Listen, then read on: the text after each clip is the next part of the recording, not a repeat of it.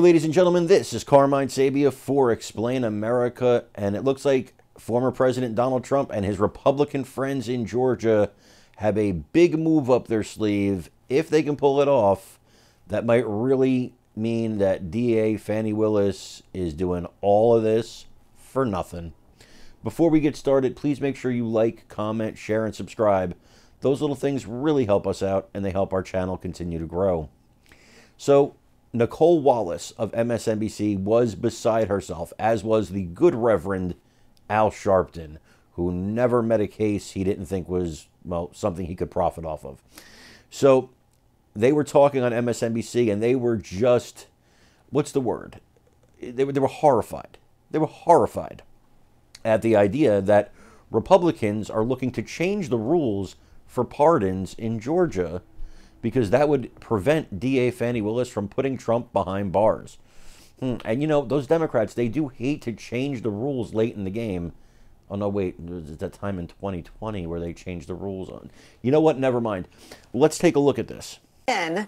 Change and rig the rules. Clearly unable to argue the actual merits of Donald Trump's conduct as laid out in the indictment in Georgia, Republicans there are now seeking to stop, by any means possible, District Attorney Fani Willis. One state senator yesterday sent a letter to Republican Georgia Governor Brian Kemp demanding he convene an emergency special session for, quote, the review and response to the actions of the DA.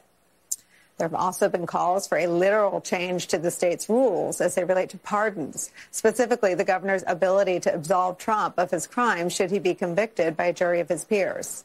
As anti-democratic as all those steps would be, good news is, at least as we sit here today, it is very unlikely that any of those measures would be successful. But again, that we're talking about them at all tells you everything you need to know about Trump's guilt and Trump's party. Joining our panel, president of the National Action Network and host of Politics Nation here on MSNBC, the Rev Al Sharpton. Rev, to me, there's something so clear in this tell that I don't know if they intend or just it's a default setting that they know he's not innocent, because many of the crimes he's now been charged with committing, he committed in full view, or in the case of the Raffensperger call, on a call that was being recorded.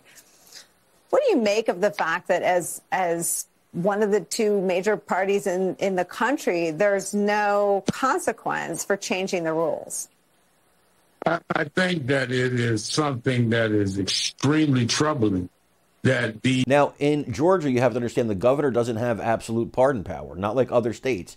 He can't just pardon you because you apply for a pardon. You can't even apply for a pardon until you serve the minimum portion of your minimum sentence.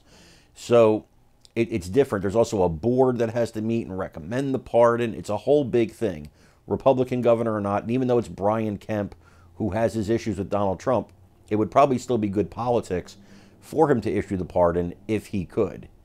But this, to change the rules, unlikely to happen, unfortunately, because they're going to need a good portion of Democrats and some anti-Trump Republicans to actually get on board with this, to change the rules. And even if that happens, they got to get anti-Trump Governor Brian Kemp to sign that legislation. So that could be a big, big roadblock for this whole case. Folks, let me know what you think about it. Should the rules be changed? Should Trump be pardoned? Is this just a witch hunt at this point? Let me know in the comments. Also, please remember to like, share, and subscribe, because that really helps us out. I'm Carmine Sabia. This is Explain America. We love you guys. God bless you. Take care, everybody.